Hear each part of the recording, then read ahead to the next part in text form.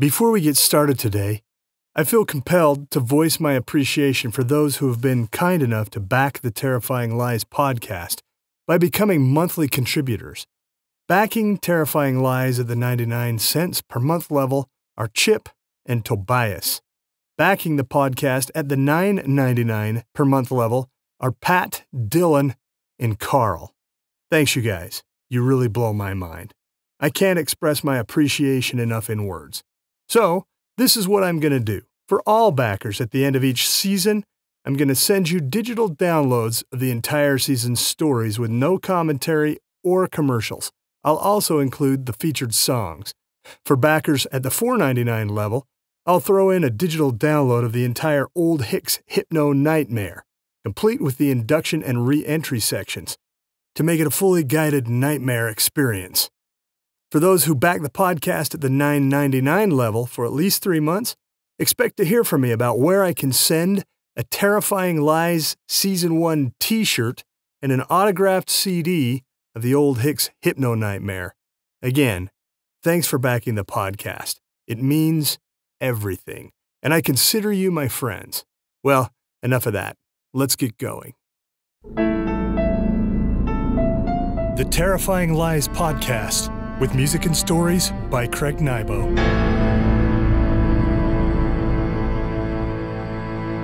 Greetings and welcome back to the Terrifying Lies podcast.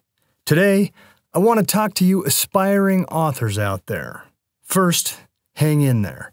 Finish your projects. Share them. We all can benefit from hearing your voice. Second, if you want some excellent and surprisingly free writing advice, I encourage you to listen to the Writer Dojo Podcast. This podcast, hosted by internationally best-selling author Larry Correia and Steve Diamond, offers excellent tips all the way from writing technique and philosophy through business, contracts, and marketing. I know these two guys personally, and I can vouch for them. If you listen to the Writer Dojo Podcast and follow what they say, I can almost guarantee that your writing will improve and you will come away with knowledge that will help you not only finish your work, but make money in the process.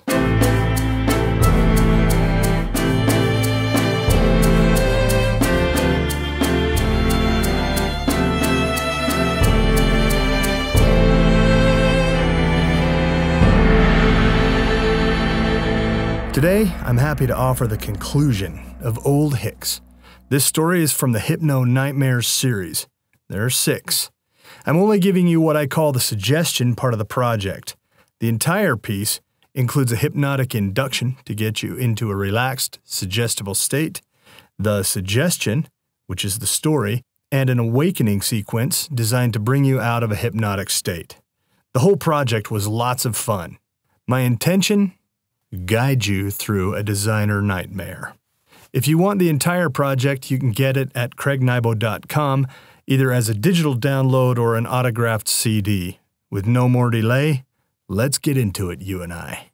Old Hicks, The Conclusion. Written and read by Craig Nybo.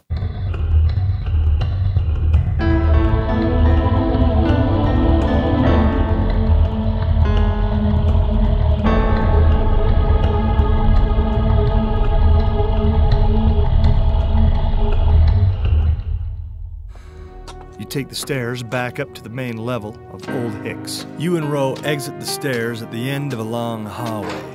The foyer lies to the north, and around 3 turns. The other direction leads to the south wing of Old Hicks. You resist the temptation to head south. It's better to stick with what you know than to venture off into unexplored paths. You start toward the foyer, but before you make it more than a pair of steps, Roe grabs your elbow. "We can't go that way," Roe says. "It's the only way to the foyer." "The foyer that is crowded with crazies? We talked about this. We have to take out Zara Yates. She was in the library. I think she'll be with the others at the exit." "Based on what?" "Based on what every patient in this prison/institution wants. To get out." Roe grips a little tighter on your elbow and fixes you with a begging expression, flicking his eyes south. You remove his elbow. "I'm going to the foyer. Do whatever you want." You head north. Roe reluctantly settles in behind you. Secretly, you're relieved that he decided to join you. Your only strength is in numbers.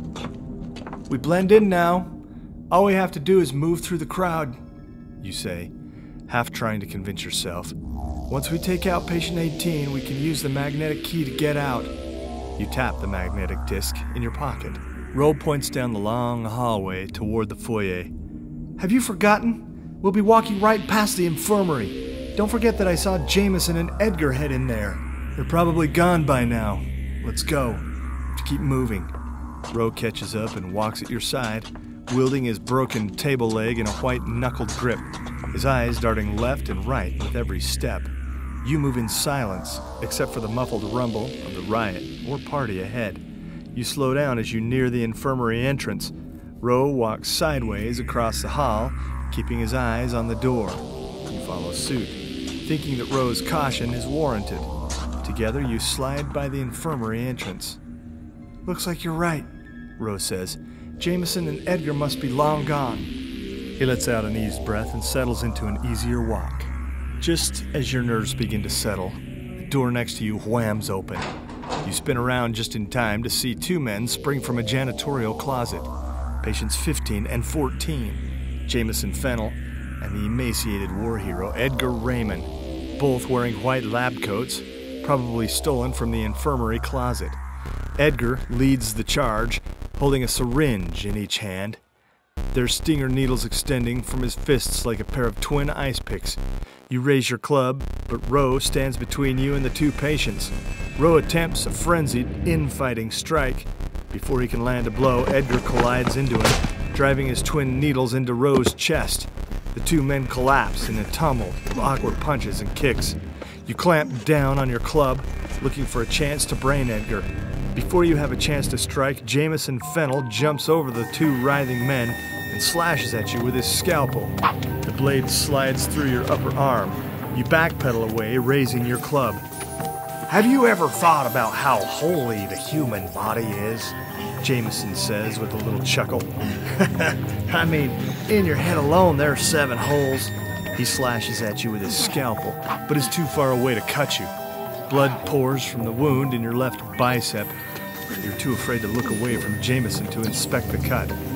2 holes for your nostrils, 2 for your ears, 1 big hole for your mouth, and, of course, 2 holes for your eyeballs.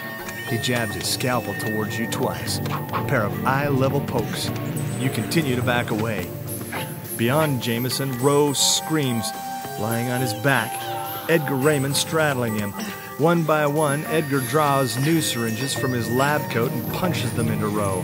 Half dozen of the little plastic cylinders extend from Ro's body. You wonder if the needles are new, or if Edgar stole them from the used sharps disposal. And then you consider the rest of the body, Jameson says.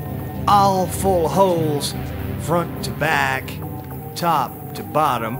He gestures with his scalpel as if making the sign of the cross over you. He ends his gesture with a little snicker. Funny thing is, he quickens his pace towards you, causing you to accelerate into a stumbling back trot. There's no limit to the number of holes one can create. He leaps at you, slashing from left to right with his scalpel. You sidestep his strike and land a hard blow on the side of his head.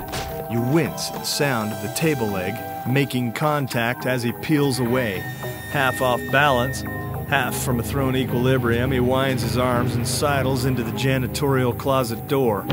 With a moment to survey the larger battle, you notice that Ro lies unconscious, at least a dozen needles jutting from his body. Edgar drags him away from you down the hall by one leg, Ro sliding along like a toy. Second by second, Jameson regains his wits. He grumbles something nonsensical and puts a hand to the side of his head, feeling the sensitive place where you clocked him. He shakes off the pain and pushes off the floor to more or less a standing position. You face down with the man, nearly twice your weight. Jameson raises his scalpel and crunches his face up into a sneer.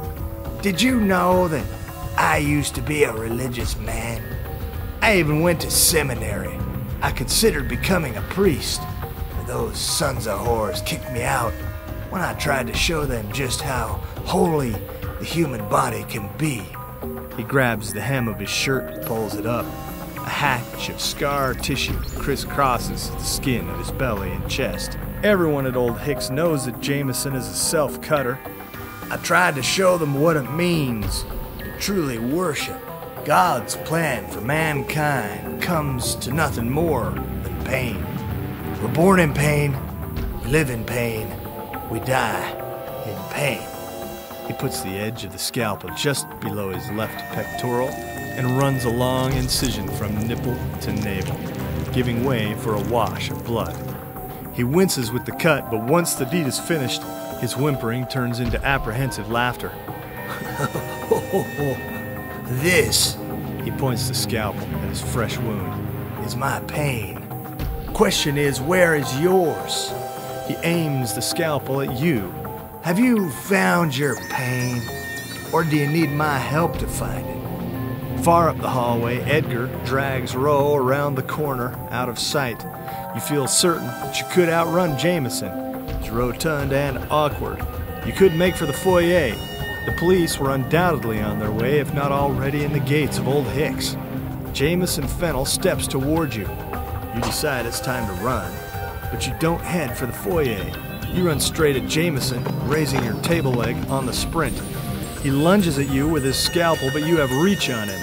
You bat his hand aside and roll with the momentum, spinning all the way around and coming in with a backhanded blow, bolstered by 360 degrees of momentum. Wham! You crack him in the skull, sending him jittering away with a half-dozen clumsy sidesteps. He drops the scalpel and loses his balance. Like a mountain, he comes down in a ball of doughy flesh. Before he has a chance to push up to his haunches, you're on him. You land a half-dozen strikes to his ribs, groping forearms and head. At some point during your barrage, Jameson Fennel, patient 15, goes still, either dead or knocked unconscious. You land 2 more good thunks before leaving to follow the trail of blood left by Roe and Edgar Raymond that leads to the end of the hallway and around the corner. You run around the corner and find Roe lying next to a loose med cart, probably either left there by a nurse or orderly when the fray broke out, or stolen and pushed there by one of the patients. You glance around for Edgar Raymond, patient 14, and don't see him. He's probably, like a cat, had his fun with his prey and moved on. Putting caution first, you walk down the hallway, keeping an eye on the doors as you go. You don't intend to be jumped again. When you make it to Roe, you notice that he's still breathing, although Edgar has turned his body into a pincushion of used hypodermic syringes. Some of the syringes contain trace amounts of medication. You wonder what dosages of what drugs Roe has taken into his system. Probably a mixture of everything from pain medication to experimental psych drugs, by the quantity of needles jutting from his skin. Roe, you say, crouching down to him. You lightly slap him on the cheek. He doesn't respond. You remove the syringes one by one and toss them away. You aren't going to be able to drag his dead weight with you. You're going to have to leave him and hope that being dressed as a patient and playing dead will get him through the night. Something rattles from the med cart next to you. You look up just in time to see the cabinet in the bottom of the cart spring open. From the darkness of the storage compartment, Edgar Raymond leaps with a hiss, hands out, eyes as wide as a pair of eggs. You try to push away, but only manage to lose your balance and collapse to the floor. Edgar's lithe, almost skeletal body comes down on you like a bag of bones. His wiry limbs slap against you as he tries to overpower you. You manage to get a knee up under his chest and push him away. He devolves into a fit of grunting, screaming, and a flurry of scraping blows. He gets you twice with a pair of clawing scrapes, opening up the skin on one of your cheeks and just below your eye. You keep a cooler head and fight him. You push him further away with your knee and swing your other leg up over his head. He writhes and groans, trying to twist free, but with a few whacks, grapples, pushes, and pulls, you manage to scissor your thighs around his neck, one of his arms extended up through the triangle of your interlocking legs. You hook your ankles and squeeze down.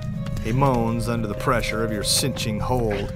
He tries to grapple for you with his one free arm, but can't find purchase. You cinch down even tighter, hating the sound of your animalistic grunt and the fact that drool runs down your chin.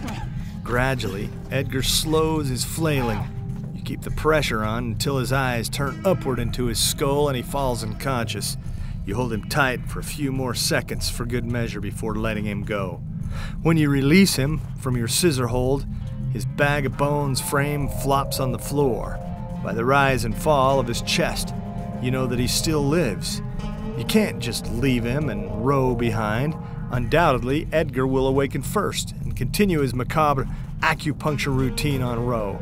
With some heaving, you manage to shove Edgar back into the cabinet on the bottom of the med cart. Shut the door and use your nurse's key to lock it.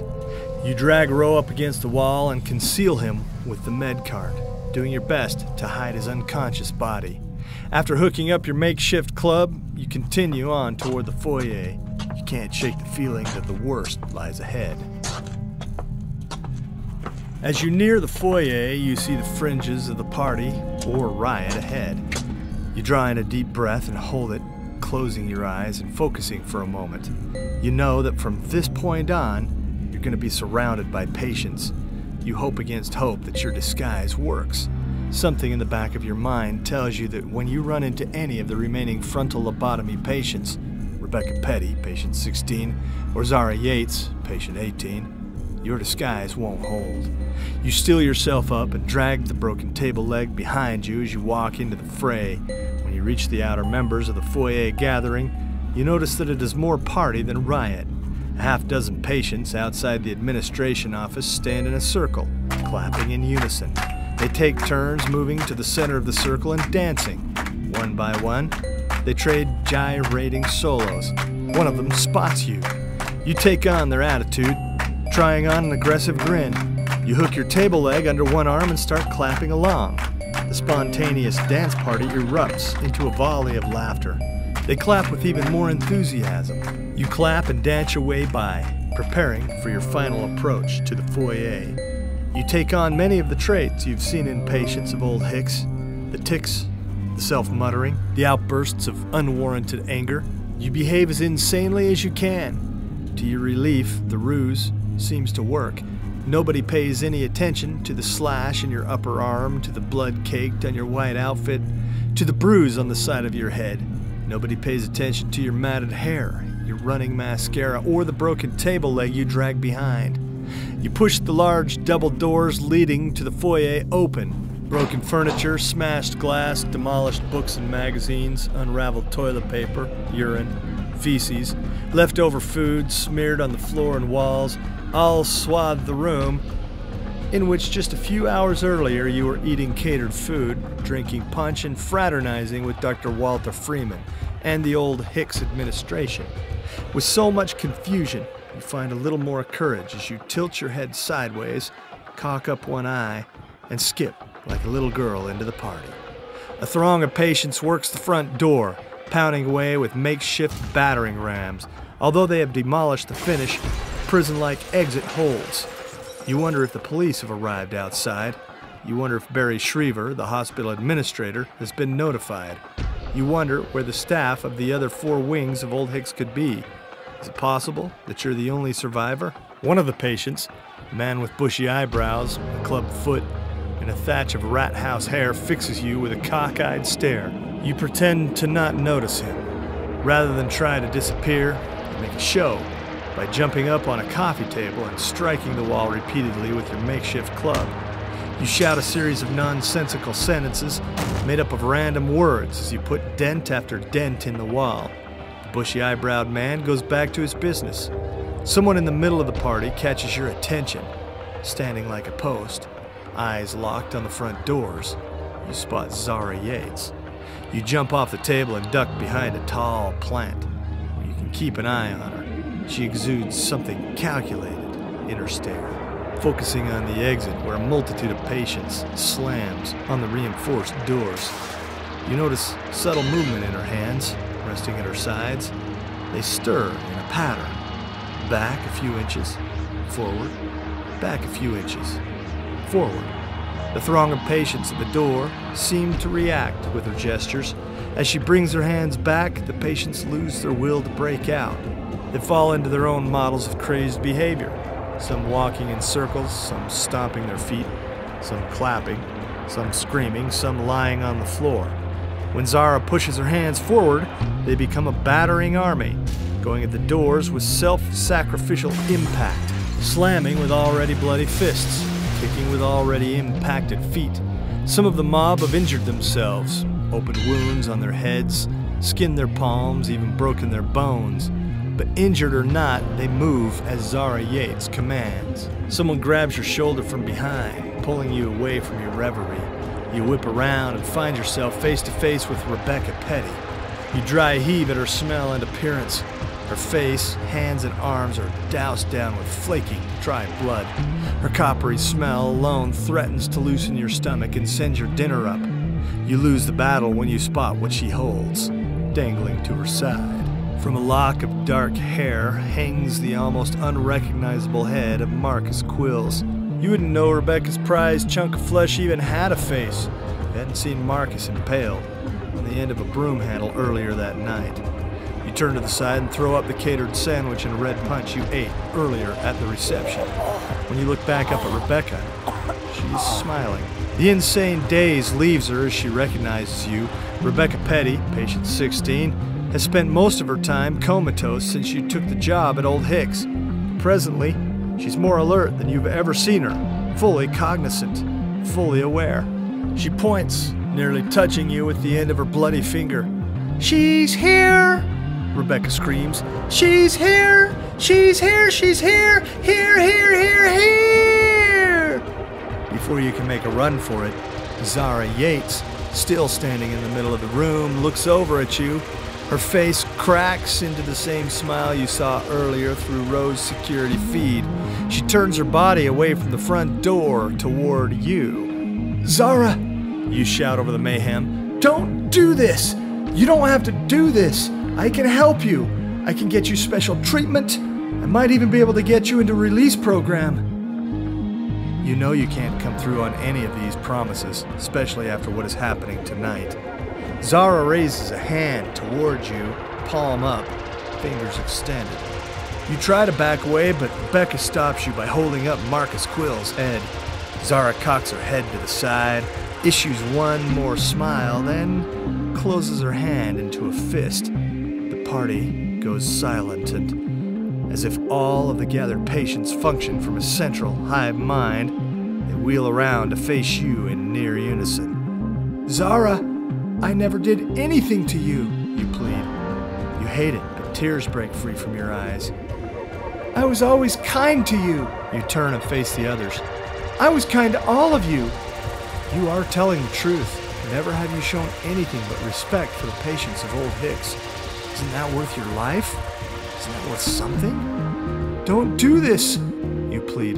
"Please, don't do this." Zara raises her fist a few inches, then slams it down. All of the patients come at you. Some trot, some run, some walk, some lurch, some crawl. You try to run, but a clot of them stops you, reaching with grappling fingers and closing their fists on your clothes, arms, and legs. You fight with your makeshift club. For a moment, you even hold them off, but they keep coming. They crowd on you in a claustrophobic form of human thrombosis. All hands, breath, bodies, and faces. They crush you to the floor and pile on you in twos and threes. The weight of them becomes overbearing. You think about Dr. Walter Freeman with his ice-pick and arrogance.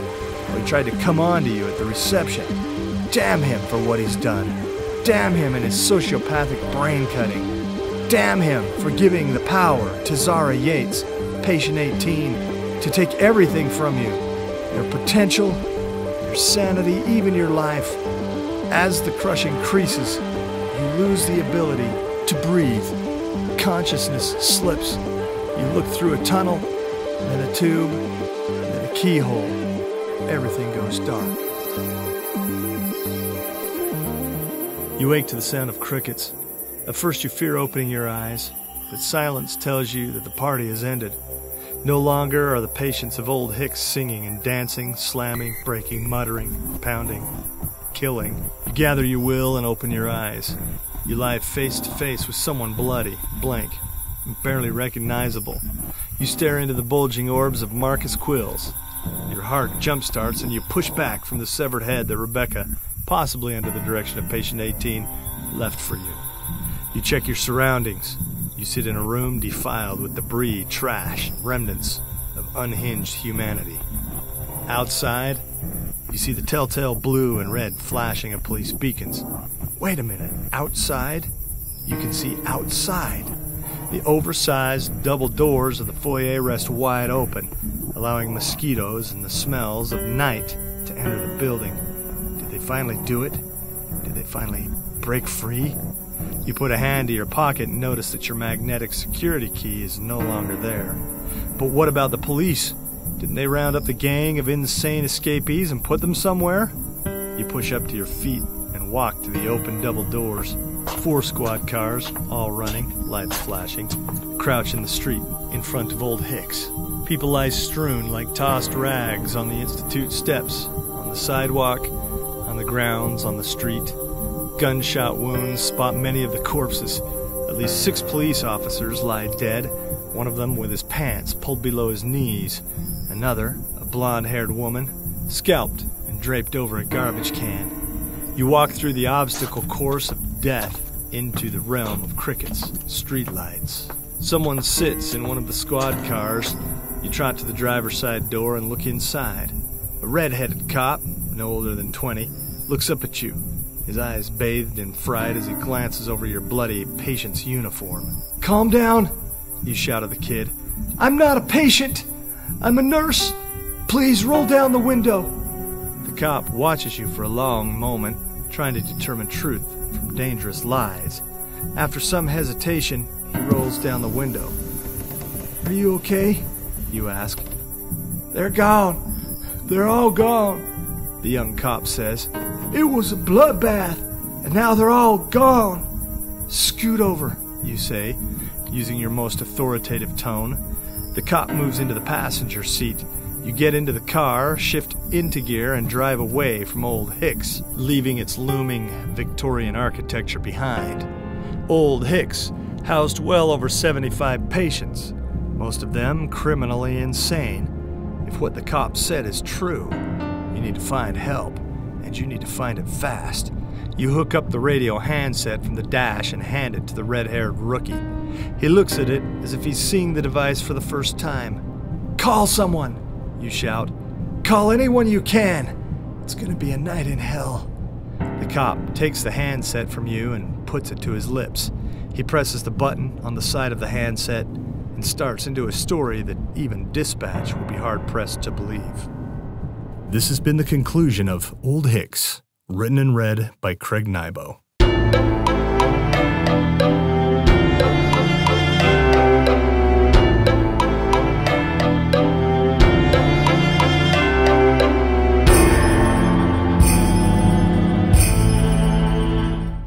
For today's song, I thought I'd offer a bit of a collaboration.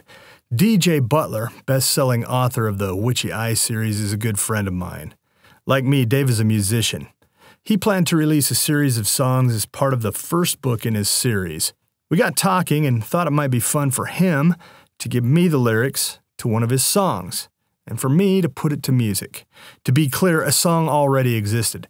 Dave had used his own folksy flair to produce an excellent recording. He's a big fan of old ballads, the real articles where poets told stories through music. To make the experiment even more interesting, before composing my version of his song, I made a point of not listening to his original version. We both wanted to see the difference between his and my interpretations. Today, I give you my interpretation of his song, Lion of Missouri. It's on my album, Glimpses, a collection of collaboratory songs I composed using lyrics from other authors.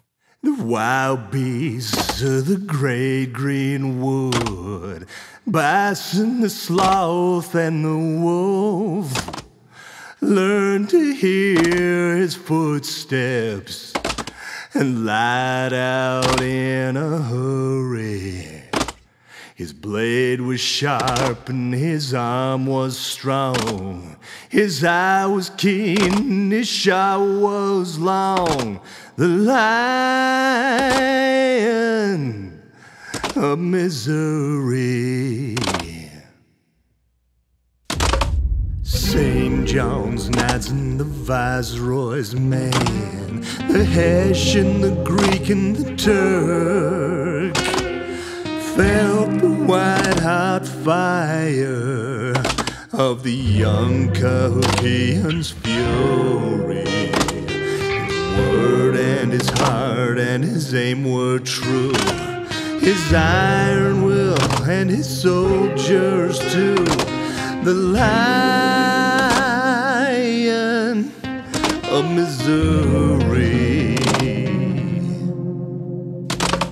Against highwaymen and sorcerers, liars, land agents, and banks, he rode as hangman, circuit judge and jury. His horse was fear and his cloak was awe. His look was death and his word was law. The Lion of Missouri.